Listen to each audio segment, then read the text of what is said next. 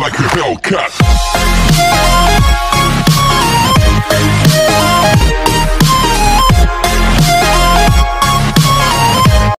Welcome students, welcome to Londhe OS YouTube channel. Student, आज आपण class 7चं second lesson पाहणार आहे, multiplication and division of integer.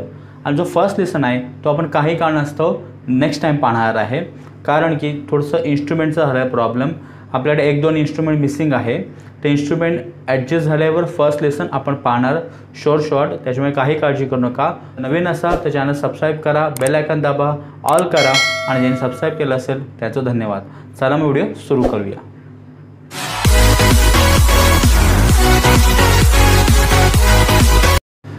बघा, तुम्हाला इथे काय दिले heading, multiplication and division of integers. आता इंटिजर्स म्हणजे काय हे तुम्हाला मी काल म्हणजे 10वीच्या विद्यार्थ्यांना सांगितलेलं. इंटिजरचा अर्थ नक्की काय होतो की ज्याच्यामध्ये तुम्हाला नंबर लाईनवर तुम्ही पाहिलं असेल, इथे मध्यभागी 0 असतो आणि याच्या राईट साईडला काही पॉझिटिव्ह नंबर असतात आणि लेफ्ट साईडला काही निगेटिव्ह नंबर असतात. मग इंटिजर्स म्हणजे ते नंबर जे नेगेटिव्ह ॲज वेल ॲज पॉझिटिव्ह सुद्धा असतात, नेगेटिव्ह आणि पॉझिटिव्ह. ओके, मग ते इंटिजर्स नंबर. मग इंटिजर नंबरचं तुम्हाला मल्टिप्लिकेशन अँड डिव्हिजन करायचं आहे. मग ते कसं करणार? डायरेक्ट प्रॅक्टिस सेटला सुरू करण्याच्या आधी कन्सेप्ट समजून घ्यावा की तुम्हाला मल्टिप्लिकेशन अँड डिव्हिजन तुम्हाला करायचं आहे. तर याच्यामध्ये महत्त्वाची गोष्ट काय की जे नंबर्स आहेत, कळलं का, त्या नंबर्सचं जेव्हा मल्टिप्लिकेशन होईल, कळलं का, किंवा ॲडिशन किंवा सबट्रॅक्शन होईल, तेव्हा त्यांचं साईन कोणकोणते चेंज होतील. मग आता इथे बघा, सिम्पल तुम्हाला मे बी तुम्ही 6वीला शिकला असाल तर ते समजावून सांगतो. जे तुम्हाला माहीत आहे नंबरचे जे साईन्स आहे, ओके, प्लस मायनसचे साईन आहे, त्यांच्यामध्ये कोणती क्रिया घडते ते बघून घेऊया. जसं आता सगळ्यांना माहिती आहे की प्लस मायनस असेल तर काय होतं, मायनस होतं. मायनस प्लस असेल तरी मायनस होतं. 2 नंबर जेव्हा प्लस असेल तर त्यांची ॲडिशनच होईल. 2 नंबर जेव्हा मायनस असेल तेव्हा त्यांचं ॲडिशन होईल. काय होईल? ॲडिशन होईल. एक लक्षात घ्या की जेव्हा तुम्ही प्लस मायनस म्हणजे पॉझिटिव्ह नेगेटिव्ह करता तेव्हा नेगेटिव्ह होतं. पण नेगेटिव्ह जेव्हा काय होतं तर नेगेटिव्ह हीच प्रोसेस आहे, क्रिया आहे. नेगेटिव्ह म्हणजे वजाबाकी होते आणि वजाबाकी केल्यावर तुम्हाला जी संख्या मोठी असेल त्याचा साईन द्यावा लागेल. सिमिलरली तुम्हाला या 3 मध्ये पण करावं लागेल की मायनस प्लसमध्ये सुद्धा मायनस होतं, प्लस प्लस प्लस आणि मायनस मायनस प्लस होतं. पण ह्या तुमच्या फक्त क्रिया झाल्या, त्या समजून घ्यायला. पण जेव्हा क्रिया होतात ना, क्रिया झाल्यानंतर जी संख्या मोठी असेल त्याचा साईन तुम्हाला द्यावा लागेल. हे समजण्यासाठी तुम्हाला काही ॲक्टिव्हिटी दिले फर्स्ट पेजवर. फर्स्ट पेजवर नाही, पेज नंबर 11वर तुम्हाला दिले ॲक्टिव्हिटी. बघून घे काय ॲक्टिव्हिटी आहे ते. बघा इथं fill in the blanks below 5 + 7. Okay, मग इथं सिम्पल क्रिया तुम्हाला 5 + 7 तुम्हाला विचारलेला आहे. मी एक्सपोजर लॉक करतो. मग 5 + 7 किती होणार? 12. पण हे जेव्हा इथं करायचं झालं 10 प्लस ब्रॅकेटमध्ये -5 आहे. मग इथं काय होणार की 10 प्लस मायनस मायनस होईल, म्हणजे त्या ब्रॅकेटमधलं मायनस साइन आहे ते ओपन होऊन जाईल. Plus minus minus positive negative काय होणार? नेगेटिव्ह. आणि मग काय होणार? 10 - 5 काय होणार? 5 होणार. कळलं सगळ्यांना? ठीक आहे. इथं पण बघा मायनस प्लस, मग मायनस प्लस काय होतं? मायनस. मग ती क्रिया झाली, ती प्रोसेस झाली, बरोबर. मग 4 मायनस तर किती झालं? 1. Sign of a greater number. मग 4 ही मोठी संख्या आहे, मग 4ला साइन कोणता आहे? मायनस, तर ते मायनस साइन येईल. सिमिलरली इथे बघा, इथं कसं तुम्हाला दिलेलं आहे प्लस -7 म्हणजे -7 प्लस ब्रॅकेटमध्ये -2 दिलं आहे. मग हे सॉल्व कसं करणार की -7 तुम्ही लिहाल, हे ओपन करणार, प्लस मायनस -2, बरोबर. आता मायनस मायनस काय होणार सांगा जरा? प्लस होईल. म्हणजे मायनस मायनस प्लस झालं म्हणजे ते ॲडिशन होईल, ती प्रोसेस झाली, ॲडिशन झालं. मग 7 + 2 किती होणार? 9 होणार. आणि साईन कोणत्या ना? मोठ्या संख्येचं, म्हणजे काय ना इथं नेगेटिव्ह. कळलं का सगळ्यांना व्यवस्थित? बघा आपण हळूच चालू आहे, काही घाई करत नाही, तुम्ही घाई करू नका, ठीक आहे. इथं बघा, इथं पण तुम्हाला डायरेक्ट विचारले, पण डायरेक्ट आपण नाही सॉल्व करू शकत ना, आपल्याला त्याआधी कच्चं काम तर करावं लागेल. मग आता इथं +8 आहे. आता हे ओपन करायचं, पण मायनस प्लस काय होणार? -3 = मग आता मला सांगा, हे झालं. आता परत पुढे काय होणार? Plus minus. मग प्लस मायनस काय होणार? मायनस होईल. म्हणजे पॉझिटिव्ह नेगेटिव्ह काय होणार? नेगेटिव्ह होणार, बरोबर. मग 8मधून 3 गेलं की त्यांना 5 येणार. Sign of a greater number. मग याच्यामध्ये कोणती संख्या मोठी आहे? 8. पण 8ला साइन कोणतं आहे? पॉझिटिव्ह. मग पॉझिटिव्ह साइन तर द्यायचं नसतं. आणि जो 6 क्वेश्चन आहे बघा, 6 नंबरचा, +8 मायनस पुन्हा ब्रॅकेटमध्ये -3 म्हणजे नेगेटिव्ह, आणि again there is a negative sign in bracket. मग आता इथे काय होणार? सॉल्व कसं करताना मी इथं दाखवतो तुम्हाला. बघा +8 ॲज इट इज तुम्ही लिहिलं, ओके. मायनस मायनस काय होणार प्लस होणार म्हणजे +3 बरोबर ना. आणि इथं पुढे काय होणार मग यांचे ॲडिशन मग 8 + 3 11 समजलं. आता साईन याच्यामध्ये मोठी संख्या 8 आहे मग तुम्ही म्हणा 8 + 8चं साईन +7 देऊ का दिलं तरी चालतं नाही दिलं तरी चालतं मग मोस्ट ऑफ टाइम नाही द्यायचं ठीक आहे. सेकंड तुम्हाला ॲक्टिव्हिटी बघा इथे दिलेली आहे ओके आणि ती ॲक्टिव्हिटी काय बघा समजून घेऊया आपण. आता खालचं क्वेश्चन आहे बघा तुम्हाला दिलं right a number in each bracket two obtain the answer 3 in each operation. आता बघा हे तर तुम्हाला काही नंबर्स दिलेले आहे खाली इकडं मध्ये आन्सर तुम्हाला सर्कल करून दिली आहे 3 म्हणजे तुम्हाला असे इथं काही प्रोसेशन करायचे आहे असे काही क्रिया करायचे आहेत ज्याच्यामुळे तुम्हाला काही आन्सर इथं 3 येईल. ऑपरेशन तुम्हाला असं करायचं आहे की आन्सर तुमचं 3 येईल ओके. मग आता इथं फर्स्ट बघा इथं 4 प्लस ब्रॅकेट आहे ना मग आता इथं -1 जर तुम्ही दिलं तर काय होणार इथं कच्चं काम दाखवतो हे मी डस्ट करतो बघा इथं. मग इथं काय होणार की 4 प्लस ब्रॅकेट -1 मग 4 होणार प्लस मायनस मायनस असं किती आलं 3 बरोबर. सिमिलरली तुम्हाला बाकीच्याही शोधायचं आहे म्हणजे इथं आपल्याला -1 दिलं पाहिजे ठीक आहे तर आपला आन्सर किती आहे ना 3. आता इथं बघा इथं किती आहे -6 आहे ओके आणि इथं तुम्हाला काय घ्यायचं आहे. आता इथं मला समजा एखाद्या विद्यार्थ्याने इथं चुकून समजा मला ते 3 आहे म्हणजे इथं मी 3 लिहितो ओके काही ना 3 मग आता इथं -6 + 3 मग इथं बघा -6 + 3 मग आता इथं आन्सर काय आहे ना की आन्सर म्हणजे सबट्रॅक्शन होईल 6 - 3 होईल पण आन्सर 3 आल्यावर साईन कोणतं आहे ना मोठ्या संख्येचं येईल बरोबर आहे. म्हणजे याचा अर्थ काय करायचं तुम्हाला की इथं तुम्हाला जे नंबर्स आहे तो नंबर तुम्हाला असा घ्यावा लागेल की तो ऑब्व्हियसली याच्यापेक्षा मोठा पाहिजे बरोबर. मग इथं आपण काय करणार बघा जर समजा इथं तुम्ही 9 घेतलं किती घेतलं 9 मग होणार काय की -6 + 9 मग इथं काय होणार की मायनस प्लस मायनस होईल मग 9 - 6 किती होणार 3. आता साईन कोणतं आहे ना मोठ्या संख्येचं मग ऑब्व्हियसली इथे कोणती संख्या मोठी आहे 9 मग 9चं साईन कोणतं आहे प्लस मग ऑब्व्हियसली प्लस आलं ओके. मग प्लस आपण साईन देत नाही म्हणून ते 3 असेच ठेवलेली आहे म्हणजे इथं कोणतं आलं 9 आलं ठीक आहे कळते सगळ्यांना. सिमिलरली इथं बघा आता इथं तुम्हाला काय दिलेलं आहे 7 मग आता इथं 7 प्लस ब्रॅकेट तुम्हाला दिलं आहे करून मग तुम्ही इथे काय करणार की 7 प्लस मग इथं -4 तुम्हाला लिहावं लागेल का -4 आणि पुढे काय होणार की प्लस मायनस मायनस -4 झालं आणि इथं 7मधून 4 गेला असं किती आलं 3 आलं तर 3 आले. समजतं सगळ्यांना. म्हणजे तुम्हाला नंबर घेताना असा विचार करायचा आहे की त्याचा आन्सर तुम्हाला 3 आलं पाहिजे आणि ते पण पॉझिटिव्ह 3 आलं पाहिजे ठीक आहे. मग पुढे जर आपल्याला दिलेलं आहे बघा खाली -5चं बरोबर ना. मग आता -5चं जर तुम्हाला सॉल्व करायचं तर कसं करणार इथं की इथं -5 आहे बरोबर प्लस आता इथं कोणतं साईन आहे मायनस आहे हे ब्रॅकेटमध्ये आहे.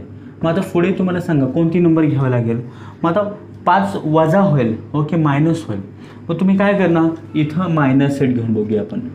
मग -8 घेतलं काय होणार इथं -5 तुम्ही मायनस शब्द बोला किंवा निगेटिव्ह बोला एकच अर्थ होतो -5 प्लस मायनस काय होणार +8 आलं ओके. मग 8 - 5 मग 8मधून कारण की इथं सबट्रॅक्शन होईल 8मधून 5 गेला आन्सर किती आलं 3. Sine of a great number म्हणजे 8ला साईन कोणते प्लस तिथं प्लस म्हणजे इथे किती ना -8 कळलं. मग आता सिम्युलेट तुम्हाला आता पुढचं करायचं आहे याच्यामध्ये बघा -8 प्लस आता इथं कोणतं आहे ना मग इथं तुम्ही बघा -8 प्लस ब्रॅकेटमध्ये तुम्हाला आता हे प्लस इथं प्लस आलं आहे म्हणजे इथं तुम्ही काय करा फक्त ती संख्या लिहा. मग मी 11च का घेतलं आहे बघा ना -8 हे +11 मग मायनस प्लस का होणार मायनस मग 11मधून 8 गेले तर आन्सर किती आहे ना इथं 3 आहे ना. आणि साईन कोणतं पाहिजे मोठी संख्या मग मोठी संख्या म्हणजे इथे किती आलं 11ला प्लस साईन आहे तर प्लस साईन येईल. आणि तुम्ही असं ऑपरेशन करताना विचार करायचा की निगेटिव्ह पॉझिटिव्ह ओके निगेटिव्ह आणि पॉझिटिव्ह या दोन चिन्हांचा उपयोग खूप होतो. आता आपण तोच उपयोग होत आहे बघ. आता शेवटचा भाग आहे ओके. आता याच्यामध्ये बघा 9 मायनस मग आता इथं 9 मायनस तुम्ही किती करा सांगा डोकं लावा ओके. मग इथं तुम्ही जर समजा 6 घेतलं सिम्पल मग 9मधून 6 गेले उत्तर किती आलं 3 मग इथे आलं 3. मग हे ॲक्टिव्हिटी तुम्हाला दिली होती जी ॲक्टिव्हिटी तुम्ही आन्सर व्यवस्थित काढू शकता ठीक आहे. मग हे लिहून घ्या आपण बघूया पुढचा. तुमच्या प्रॅक्टिस सेट 8च्या आधी बघा तुम्हाला एक टेबल असं दिलेलं आहे हे सॉल्व करण्यासाठी. हे खूप इझी आहे जर तुम्ही बघाल तर फोकस करा. पहिलं तुम्हाला सॉल्व करून दिलेलं आहे आणि दुसरं जे आहे ते सॉल्व करताना बघा. म्हणजे पहिलं सॉल्व तुम्हाला करून दिलं आहे ते कसं गेलं आहे की 5 3 जा 15 दिले आणि मायनस मायनस प्लस. मग मल्टिप्लायमध्ये काय होतं माहिती आहे का, मोठी संख्येचं चिन्ह द्यावीची गरज नसते. कळलं का. म्हणजे तुम्ही म्हणा असेल तर 5 मोठे तर मायनस साईन होतं असं नसतं. कळलं. ॲडिशन सबट्रॅक्शनच्या वेळी फक्त तसं करायचं. दुसरं बघा 5 2 10 5 2 जा 10 दिले बरोबर. मग साईन तिथं मायनस साईन दिलं आहे का नाही. 5 1 जा 5 ओके. पण जेव्हा तुम्ही -5 इंटू 0 केल्यावर मग कोणत्याही नंबरने 0ला मल्टिप्लाय 0 आन्सर येतं. पुढे काय दिलं आहे -5 इंटू 1. आता जेव्हा बघा -5 इंटू 1 जेव्हा असं दिलं आहे का नाही तेव्हा काय केलं आहे 5 1 जा 5 आहे आणि साईन हे आलं का. हे दोनमधून कोणत्याही एका नंबरला जर निगेटिव्ह साईन असेल तर आन्सर निगेटिव्ह येईल. पण दोन्ही नंबरला जर निगेटिव्ह साईन असेल आणि त्यात मल्टिप्लिकेशन असेल तर साईन मायनस द्यायचं नाही, पॉझिटिव्हच ठेवायचं. कळलं का. मग सॅम्पलसाठी बघा एक नमुन्यासाठी बाजूला बघा -6 इंटू -3 आहे बरोबर ना. मग तुम्ही काय करणार, काय तुम्हाला मी आता सांगितलं की जेव्हा दोन्हीकडे निगेटिव्ह साईन असेल तर तुम्ही काय करणार की 6×18 बरोबर. आता याला तुम्हाला साईन द्यायची गरज नाही तर निगेटिव्ह पॉझिटिव्ह होतं बरोबर ना. मग तुम्हाला आता मी सांगितलं होतं की ॲडिशन सबट्रॅक्शनमध्ये काय होतं की साईनचा उपयोग करून झाल्यानंतर म्हणजे ते ॲडिशन होईल की सबट्रॅक्शन होईल ते करून झाल्यानंतर मोठ्या संख्येचं चिन्ह द्यायचं असतं. Only at a time of addition or subtraction. Okay. You should not give minus or plus, that is negative sign or positive sign while you are doing multiplication when two numbers represent minus or negative sign. दोन संख्या जेव्हा negative sine दाखवतात तर आलेलं उत्तर positive व्हायचं. पण हे समजा असं झालं ओके असं झालं तर तुम्ही काय करणार 6×18 येणार आणि दोघांमधले एका कोणत्या तरी एका संख्या निगेटिव्ह साईन आहे म्हणून इथे काय ना निगेटिव्ह. कळलं का सगळ्यांना. आता आपण ते तुम्ही सॉल्व करून घ्या, खूप इझी आहे. आपण प्रॅक्टिस सेट 8 बघूया. ओके. आता इथं प्रॅक्टिस सेट 8मध्ये बघा काय तुम्हाला दिलेलं आहे. फर्स्ट क्वेश्चन दिले तुम्हाला multiply. Okay. Here you have to do multiply because what is heading of our lesson multiplication and division of integer. Okay. मग पहिलं तुम्हाला काय दिलं आहे बघा इथं रोमनमध्ये -5 ओके इंटू -7. मग आता हे खूप सोपं आहे ना. मग 5 आता 35 आहे ना. 5 7 35. मग आता मला सांगा इथं साईन देऊ का मायनस बी नाही तर दोन्ही निगेटिव्ह आहे. ठीक आहे. सेकंड काय दिले बघा -9 इंटू 6 दिले बरोबर. म्हणजे इथं काय करणार 954 साईन येणं मायनस कारण की दोनमधल्या एकाच नंबरला कुठेतरी मायनस साईन आहे तर ते मायनस साईन मग निगेटिव्ह साईन येणारच. ठीक आहे. पुढे बघा 9 इंटू -4. आता 9 चौक 36 झाले. मग साईन दोघांमधून एका नंबरला आहे ना इथं निगेटिव्ह मग इथं काय ना निगेटिव्ह. फोर्थ बघा 8 इंटू -7. आता 8 7 56 आहे ना. 8 7 जा 56 आणि साईन कोणतं आहे ना इथं निगेटिव्ह. ठीक आहे. पुढे काय बघा फिफ्थ क्वेश्चन -124 ओके इंटू -1. आता हे बघा हे दोन्ही निगेटिव्ह आहे मग 124 इंटू 1 काय ना 124 आहे ना आणि साईन कोणतं आहे ना प्लस आहे ना. मग प्लस काय ना कारण की दोघांना कोणतं साईन आहे नेगेटिव्हचं साईन आहे. क्वेश्चन नंबर 6 बघा तुम्हाला काय विचारलं आहे. Okay -12 into -7. मग आता 12 7 जा 84 हा ना 12 7 84 मग 84 आहे ना. साईन त्याचा झाला प्रश्न कोणता निगेटिव्ह पॉझिटिव्ह. मग पॉझिटिव्ह ठेवायचं आहे कारण की दोन्हीकडे निगेटिव्ह साईन आहे. 7 बघा तुम्हाला दिलं आहे -63 इंटू -7. मग आता हे तुम्हाला मल्टिप्लाय कारण की तुमचं काय पाड्या वगैरे पाठ नाही तर 63 इंटू 7. ओके. मग 7 3 21 7 3 21 ओके. एक इथं हातचाले किती आले 2 आले. मग 7 42 ओके 7 6 जा 42 मग 42 आणि 2 किती होणार 44. कळलं सगळ्यांना व्यवस्थित. मग आता जे आन्सर येईल ते आन्सरला तुम्ही काय करणार सांगा. त्या आन्सर दोन्हीकडे निगेटिव्ह आहे तर त्याला पॉझिटिव्ह ठेवायचं आहे. कळलं सगळ्यांना. मग आता उरले आहे question number 8 which is the last one. Okay. मग क्वेश्चन नंबर 8 काय दिलं आहे बघा -7 इंटू 15 ओके 15 दे तुम्हाला. मग आता याचं तुम्हाला काय करायचं आहे गुणाकार. मग 15चा पाडावा 15 की 15 29 5 50 55 60 15 5 75 15 90 15 105. मग 15 हाती 15 × 90, 15 हाती ओके 105. मग आता 105 लिहिल्यानंतर तुम्ही साईन कोणती ना निगेटिव्ह, कारण की याच्यापैकी एकाला काय आहे निगेटिव्ह साईन आहे. कळलं सगळ्यांनी व्यवस्थित. मग अशा प्रकारे ही गणितं तुम्ही सॉल्व्ह केलेली आहे आणि खूप इझी होतं, काही हार्ड नव्हतं. आपण पुढच्या प्रॅक्टिस सेटमध्ये पुढच्या व्हिडिओमध्ये पुढचा प्रॅक्टिस सेट बघूया. आणि 1-2 दिवसातच मी का 2-3 दिवसातच फर्स्ट लेसन लगेच घेईन मी. हा लेसन होऊन जाईल 2-3 दिवसामध्ये. फर्स्ट लेसनमध्ये इन्स्ट्रुमेंट पाहिजे, मी इन्स्ट्रुमेंटने तुम्हाला करून दाखवेन तर बरं पडेल. अदरवाईज त्यावर सेकंड उपाय असा आहे की मी तुम्हाला वहीवर ओके वहीवर तुम्हाला माझ्याकडे जे आपले जे कॉम्पोसमध्ये इन्स्ट्रुमेंट असतात त्याने तुम्हाला दाखवतो. तुम्हाला तसं वाटत असेल की sir please take first lesson, it is quite difficult, तर मी काय करतो तसं घ्यायचा प्रयत्न करतो. ओके, व्हिडिओ कसा वाटला ते मला कळवा.